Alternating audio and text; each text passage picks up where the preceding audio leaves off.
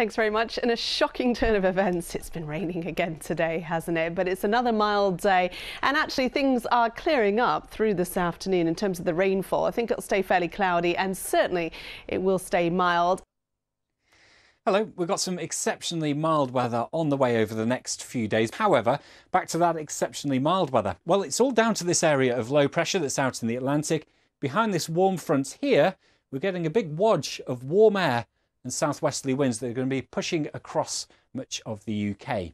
Now, temperatures in England could get close to the December temperature record for England, which currently stands at 17.7. We're expecting 16 or 17 degrees for highs over the next few days. Hello, good evening. It's been a very mixed picture of weather today. Some spells of rain, a bit of brightness, blustery, and of course temperatures once more have been well above the seasonal average, and they'll only increase as we head towards the end of 2021. But it will feel a little cooler overnight tonight. It will stay dry. There's plenty of cloud, a few clearer spells in those. Temperatures could drop as low as 6 or 7 degrees Celsius maybe. Good evening. Well, the run up to the new year is looking at times wet and very mild indeed. In fact, I would call it super mild. We could be approaching records for this time in December. So let me show you what's happening. Here we have the tropics. There's Caracas there. The air's not quite coming from here, but if we pan out across the Atlantic to around the subtropics, so we've got the Canaries here, we've got the Azores here. This is where our air's coming from, and it will be spreading to many parts of Western Europe over the next few days. Hello again. Hope you've all had a lovely day so far.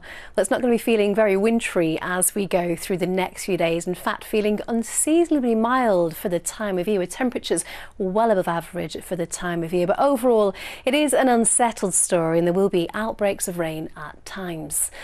Hello there.